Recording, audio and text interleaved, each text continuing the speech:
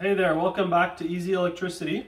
Today I'm going to be showing you how to wire up some pot lights, add pots to a living room. You can just see the ceiling in here. It didn't have any light before, so we got a channel cut out where we can run our wire in between, and then we measured out for 6 pot lights. We're going to be taking power from the switch that's right here, and the way you know if there's power in it is, first of all, if it does turn on a different light, but also if you've got some white wires in there, that's going to tell you that this switch does have power in it. We're going to add a switch here, make this a 2-gang, so one will control pot lights in here and one will control the living room ones.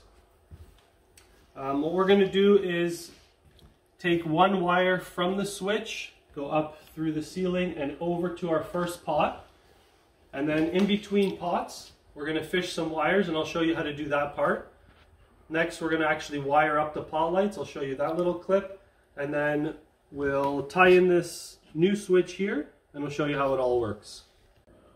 Okay, we've got most of our wires in now. Here's our last one. It's attached to some fish sticks on the other side, and I have it taped on. And there's our last one.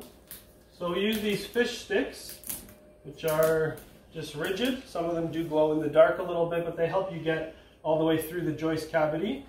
We drilled holes all the way through our chase here. And what you want to end up with is 2 wires at each pot light, except for your last one. The way it works is you're getting power from your switch to your first pot, and then in between, from pot to pot, and you just keep going, and then your last pot light will only have 1 wire in it. It'll just make it the simplest to wire it that way. Now I'll show you how we strip the wires and actually get them into the junctions. So we just use a knife and only slice through about 4 inches, and careful not to cut the white or black wires that are inside. And then you cut that piece off. Do the same thing to this one. And the reason we're leaving these so short, in a plug or a switch you wouldn't have them this short, but here the junctions are really small, so we make this end of the wire quite a bit smaller, but we still have some excess here in case we need it. And then you strip just over ½ an inch of each end, like this, to prepare your wire. These are ready to go into our junction boxes, and that's what you're going to do for each one of them. So here's a pot light that we're using. You do have to get gray connectors to put into it. And then inside you've got a green for your bond, a black and a white. You just take your wires, put them through the gray connector, and make sure that the outside white insulation is tight in there. And then you're going to start with your bare copper. It's going to go into these little quick connects. Sometimes the pot light you get might have a Moret connection. These ones happen to have the quick connects, which is a little simpler. All your whites will go together. This part is straightforward. And then all your blacks as well. And once you have your connections done, make sure there's no loose wires. You can give them a little tug. Fold them in nicely. And then you're going to put the pot light up into the ceiling. And these are already connected here. What's nice about these pots is they can fit pretty much anywhere where there's at least drywall above. And there's the finished look, and that'll show it to you with them all on in a few minutes. Okay, we've got all the wiring in place. I'm just going to show you here what we did with the switches. So we made this into a 2-gang box. All your copper wires, they go right to the box. They're little screws. Each of those need to be bonded to the box, and then you snip them because our switches don't need grounds. We got all our whites are together here under 1 Moret. Those are our neutrals.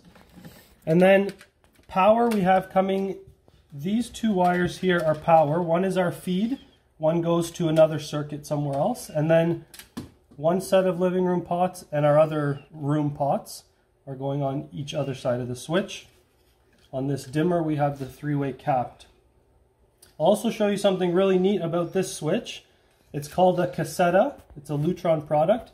And it comes with a remote. So this one actually gets power, but then it comes with a remote that's this size, and you can put that remote in a different location, and it works just like a three-way switch. So you can control your pot lights or pendant from here and from another location without running any extra wires.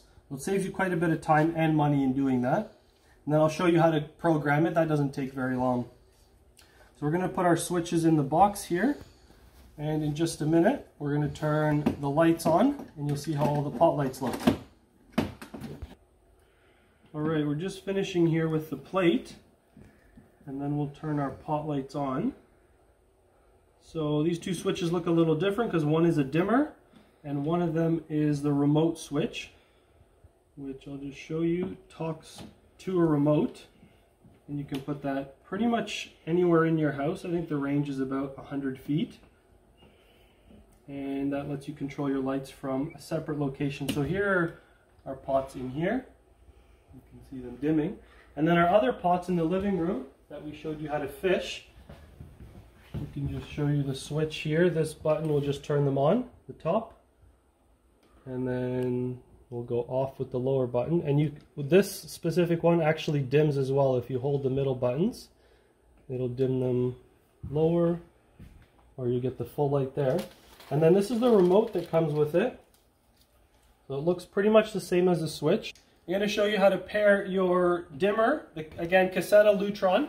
This is called the Pico remote.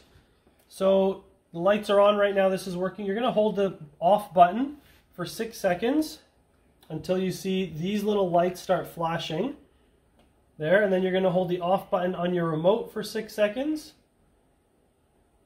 and when they pair, your lights are going to dim on and off 3 times, and that means the remote is working. So we'll just let them do that, and now we can actually use our remote to turn them off. You can see them go off there, and then we'll use the remote to go back on. Perfect. And we can use this remote from pretty much anywhere in the house. The plate that it comes with, you can go ahead, it has a little sticky tab on the back. You take that off, stick it right on the wall, and then you can screw the plate right on top, and this just works like a switch anywhere else in your house. So that's it. Caseta Lutron is the product. You can find it at Home Hardware, Home Depot, electrical suppliers.